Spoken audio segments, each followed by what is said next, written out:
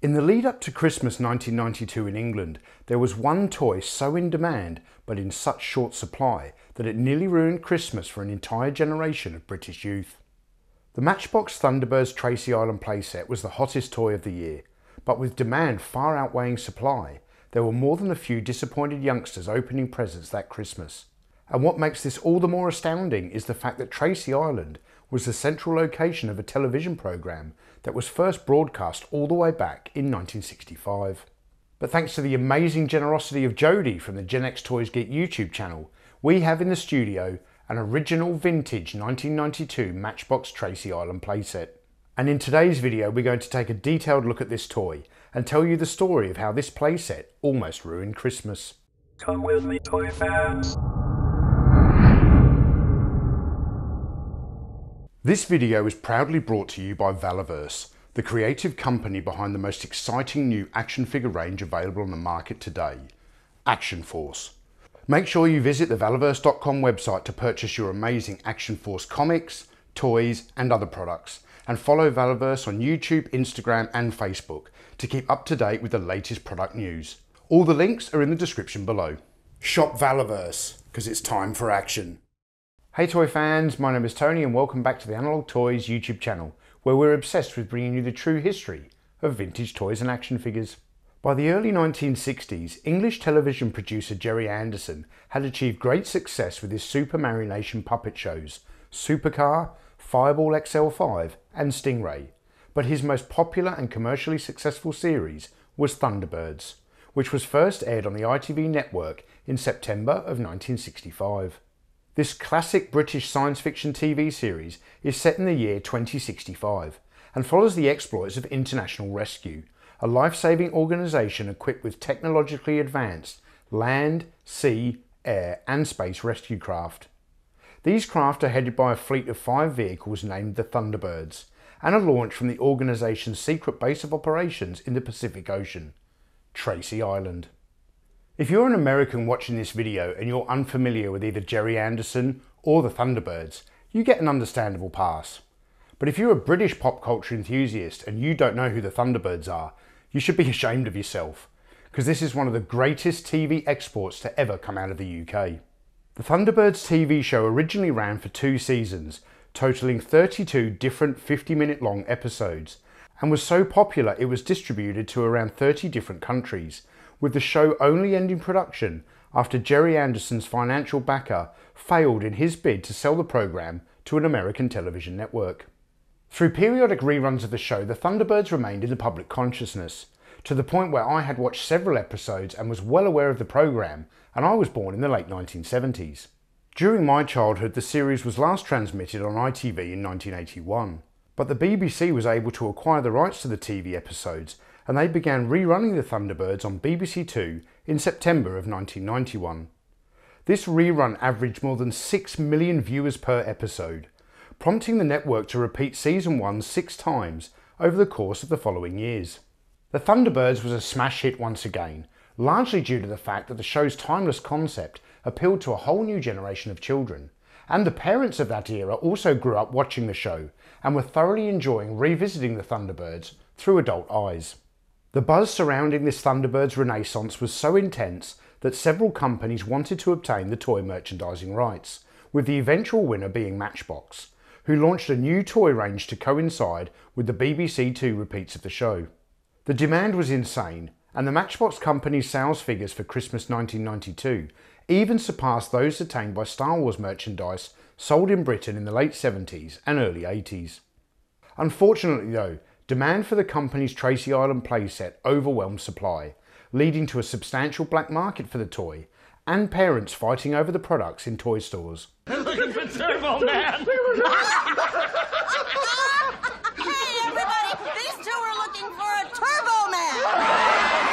Shut up, man! The creature that time forgot. Help! Brains is in deadly danger. Launch Thunderbirds. Opening pool. Thunderbird 1, FAD. Launching Thunderbird 1. Opening hangar. Thunderbird 2, ready for launch. It's eating everything in its path. Thunderbirds 1 and 2 to the rescue.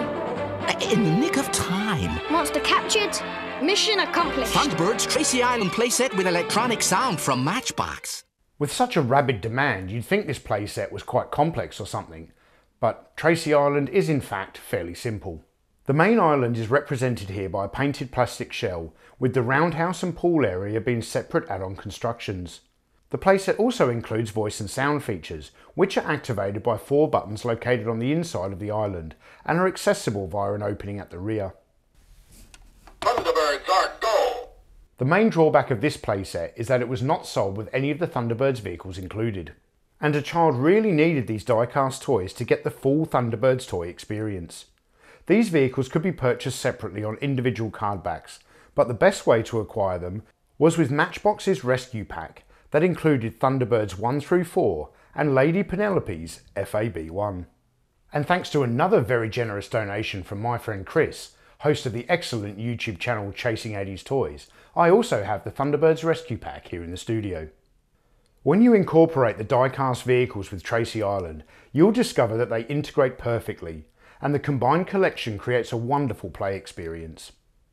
Thunderbird 1 is a blue and silver hypersonic rocket plane with extending wings and is used for fast response, and this vehicle is launched from beneath the swimming pool on Tracy Island. The pool slides back by turning the stairs, and then Thunderbird 1 FAB. Thunderbird 2 is a green supersonic cargo carrier that requires a launching ramp for takeoff. Firstly, you open the hangar door of Tracy Island, which automatically folds down the palm trees, and then Thunderbird 2 drives through the opening. Tilt up the launching ramp, open the blast shields, and Thunderbird 2 is cleared for takeoff. Thunderbird 2 ready for launch. Next we have Thunderbird 3, a red single stage-to-orbit spacecraft, and this vehicle has its own secret launch compartment concealed under the roundhouse. Thunderbird 3, blast off. Finally, we have Thunderbird 4, a small yellow utility submersible, which is typically carried inside the cargo bay of Thunderbird 2. In order to deploy Thunderbird 4, first Thunderbird 2 needs to be situated on its landing gear, which can be activated by 2 spring-loaded buttons. Then if you depress the small red button at the back of the cargo craft, you can lower the detachable pod. The front ramp of the pod is lowered, and then Thunderbird 4 can be launched.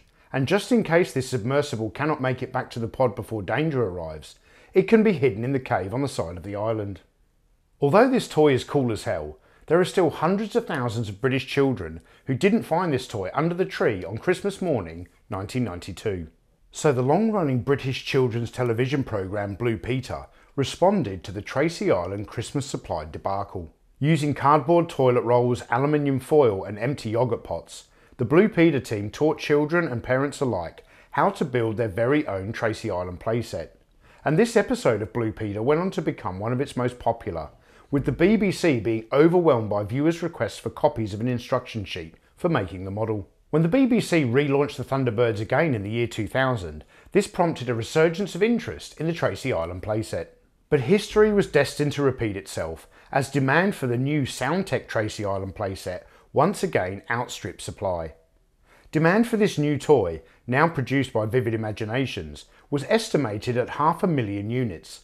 But with only 60,000 models reaching toy stores before the Christmas of 2000, the Thunderbirds Tracy Island playset had its second crack at ruining Christmas.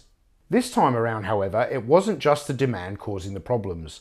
It was also due to the new electronic Soundtech features. Thunderbirds are go with new Soundtech Tracy Island. Thunderbird 1, I'm on my way. I hope we're not too late, Father. Gee, this is a tough one. Looks like a job for Thunderbird 2. International rescue, we're on our way. Let's get down there. FAB, Virgil. Another great rescue for Thunderbirds, Soundtech Tracy Island. The electronic sound features incorporated into the toy were only possible due to the inclusion of a microchip. But in the early 2000s, these microchips were all being purchased by mobile phone manufacturing companies, leaving Tracy Island fans twisting in the wind. It seems whatever company attempts to manufacture a Tracy Island playset, they continually fail to meet customer demand. And although this toy may have come dangerously close to ruining 2 Christmases, for many, the Thunderbirds Tracy Island playset remains a highly desirable toy that has infamously cemented its place in the history of British toy production. So thank you all for watching, and if you thought this video was FAB, you can check out these videos where we review some other classic British toy lines. I'm Tony from Analog Toys, and I'll see you in the next video.